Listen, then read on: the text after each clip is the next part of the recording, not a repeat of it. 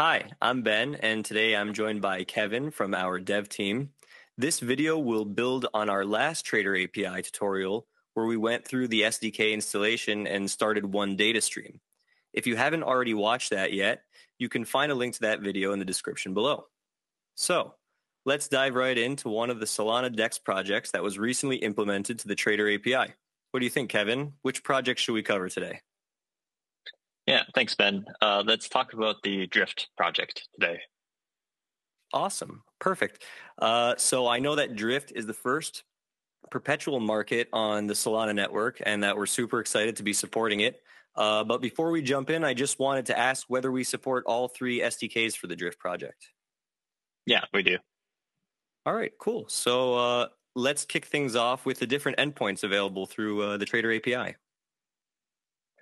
Yeah, sounds good. So if you go to our documentation website, you can see that we list all the Solana DEX projects that we either have implemented support for or will be supported. And you can see here we have the Drift perpetual futures page, and you can see here is the list of all the endpoints.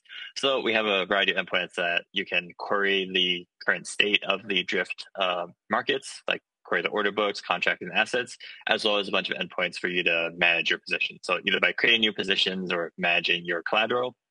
And then we also have functionality for streaming these order books as well. But this is just our first release. We have more endpoints that are still under development. Cool. Yeah, thanks for walking us through that. Can you show us a demo and so we can see it in action? Yeah, sure. Let's do it. So I have the Drift website put up right now, so you can kind of see what functionality we're providing that you would do that you could otherwise do in the web application. But if you want to use our APIs and SDKs to program to a bot or something, that would make it a lot easier. So just to make this useful, I've set up a couple accounts beforehand. In Drift, you can have a number of sub accounts. So I have a main account and 2 sub accounts, and I've just deposited 5 USD into each of these. Yeah, so you can see the list here. This is just for demonstration purposes. So Sure. what I'm going to demo here is the Go SDK and show you kind of how to do a couple of different things with it to interact with the Drift program. So I just have a small project being set up here. I've just copied the addresses of my both this is my Solana wallet and my various sub accounts here just for convenience for this demo. But I guess as we get started, let me actually show you how to get all of your accounts. So if you remember from our previous video, this is how you initialize the gRPC client to connect to the Trader API.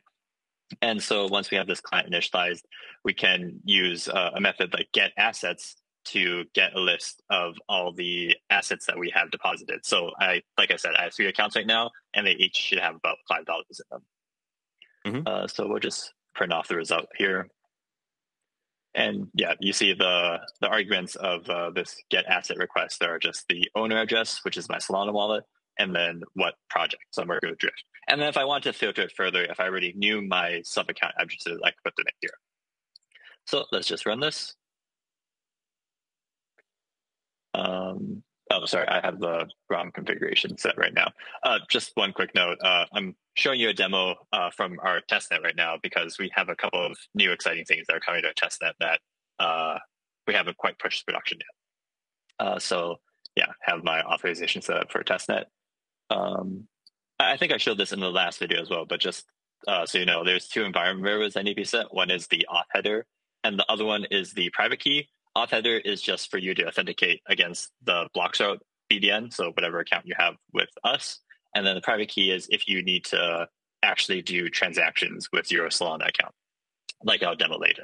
But you can see here, here's the information about the assets of my account.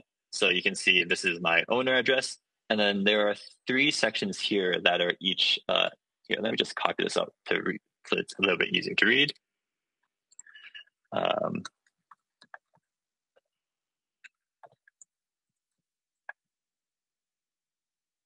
Do it like this. You can see I have 3 account balances and 3 accounts, and these are my 2 sub accounts that I mentioned earlier. You can see sub account 1 and 2. And this is just the address of my main account. It just Right. matches what we have here.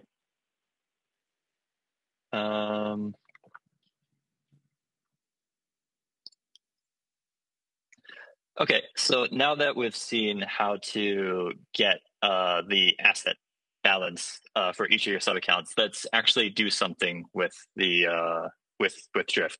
So the first thing you probably want to do once you create an account on Drift is to deposit some collateral in, so you'll be able to start placing perpetual orders and actually doing stuff with your account. We have $5 now, but we'll just deposit a little bit more just to demonstrate how this works. So let's delete the code that we've had here to get our assets. And let me copy in a section for depositing collateral.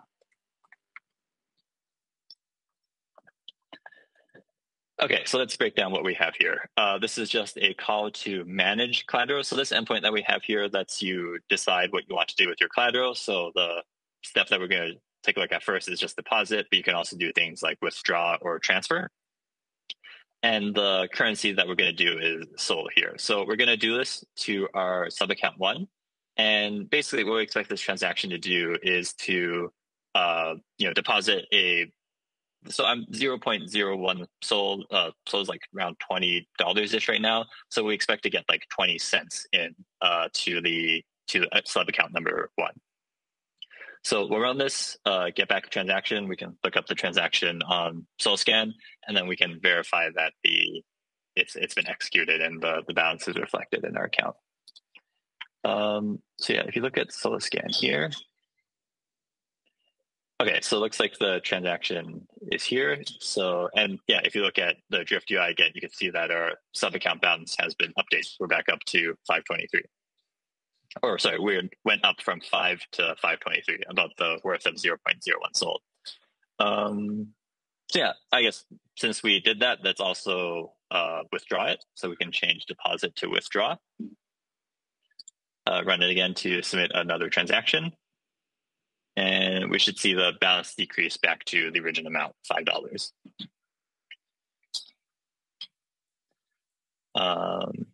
Just give it one moment to... Okay, yeah, here we go.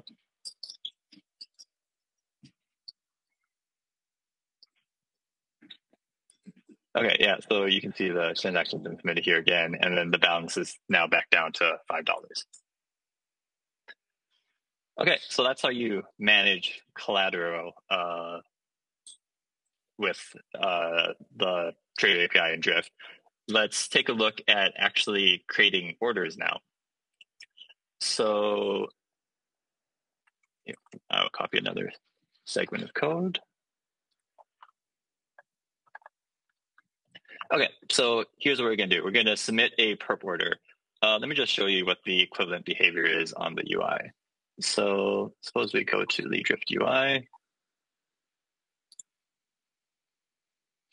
This is if we wanted to, let's say, like set a limit order at some price, and we wanted to, do it for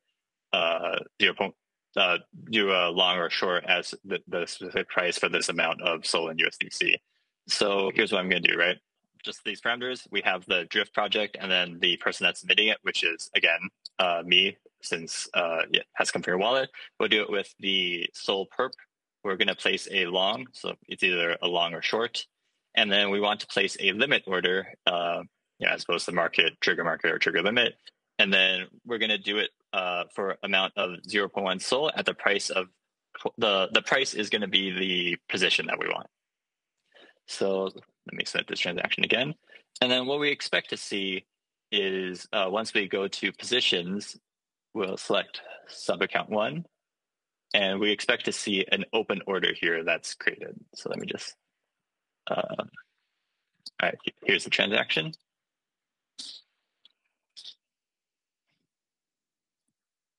All right, cool. And then, so yeah, it's been created here at the size of 0.1 SOL.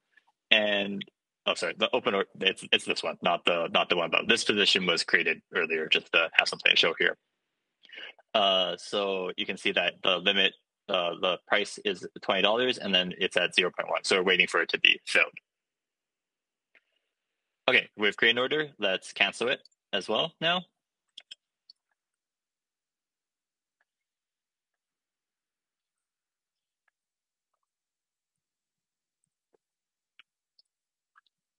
So just for simplicity, we're just going to cancel all of our orders since we only have one.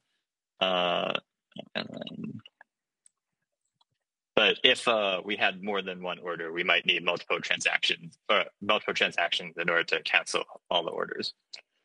So I'll just run it. Again, the parameters are very similar to before. We're just doing it on the sole perpetual market for our address, and then for sub account 1, we have the signature. And yeah, I guess you can see the order just vanished here because we just canceled it, even before SolScan has loaded the transaction. Okay, those Awesome. are kind of the main. Sorry, go ahead. No, I just said awesome. Cool. So those are the main kind of operations that you want to do. The last thing that I want to demo here is how you would actually get information about the market in order to make your decision. So the main thing that you probably want to see is the order book. So that's kind of like the basic information, right? You want to see the state of the market, and then based on that, determine like if you want to do anything.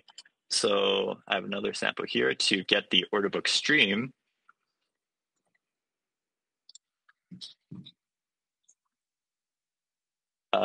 So yeah, this is, again, we're just going to get an order book stream, and then what the stream, the Trader API provides is essentially like every time there's an update to the stream, so sorry, an update to the order book, let's say someone either places or cancels an order, you will get an update on the stream immediately.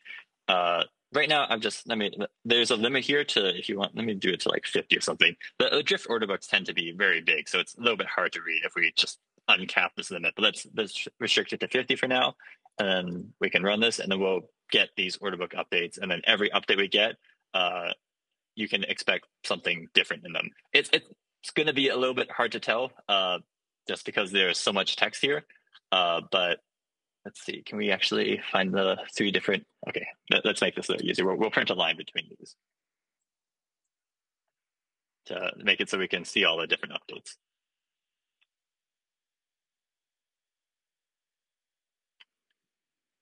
Okay, yeah, you can see this is update 3, update 2, and then update 1. So there were 3 operations that were done there. Again, I think I showed this on the last video as well, but you'll see that the slot number is sometimes the same between 2 of them, and that's because, or these are actually all distinct. But you might see that the slot numbers are the same because the data stream that we provide is very. We essentially will provide multiple updates per block as they get processed, since there are potentially multiple transactions in a particular block in Solana that may be relevant to Drift, and we just want to emit these updates as quickly as possible. Yeah, I think that should be it for this demo. Anything else, Ben? No, I think that's all. Thank you so much for showing us all of that, Kevin. And for our viewers, if you have any questions, feel free to reach out to us on Discord or Telegram using the links below.